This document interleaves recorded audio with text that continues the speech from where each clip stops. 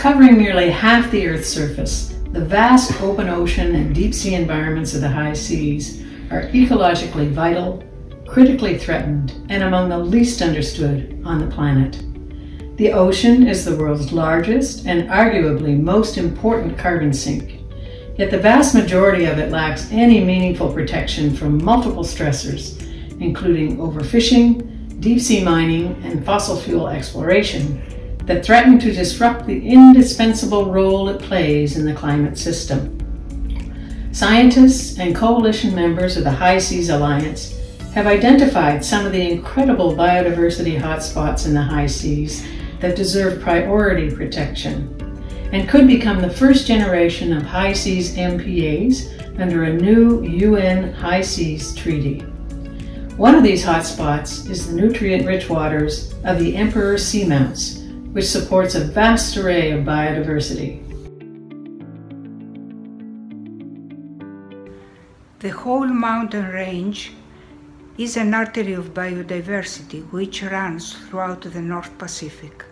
The scientists tell us that these mountains are stepping stones for all marine animals when they are crossing the ocean.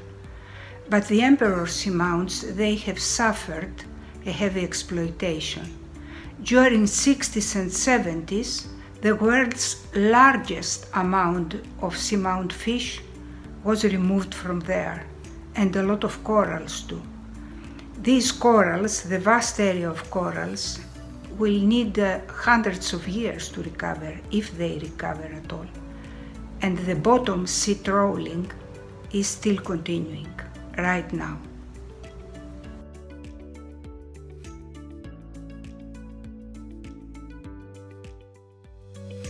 Ali from Palau. Today, we stand at a crossroads facing a climate crisis, a biodiversity crisis, a humanitarian crisis, and an ocean crisis. Palau is on the front line of this crisis, and our children's future is in peril. Palauans have lived in harmony with the ocean and land for centuries. Conservation is rooted in our culture, and it's faithfully passed down through the generations.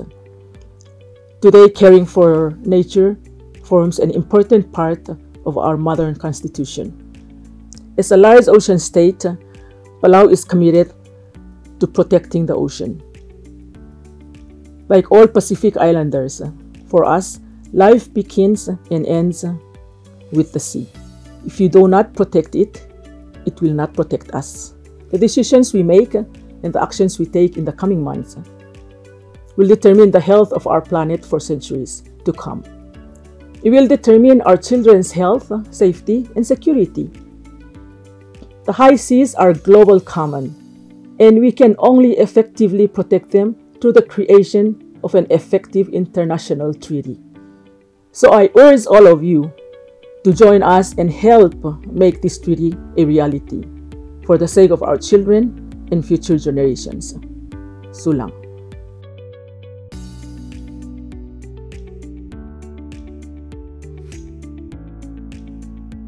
We have to close this whole area to fishing permanently. We have to create a marine protected area inside the United Nations High Seas Treaty. This is the only way to save the Emperor Seamount and its contribution to the planet, us, and the next generations. The Leading Women for Ocean Network calls for an international effort to have a very, very strong, ambitious high seas treaty.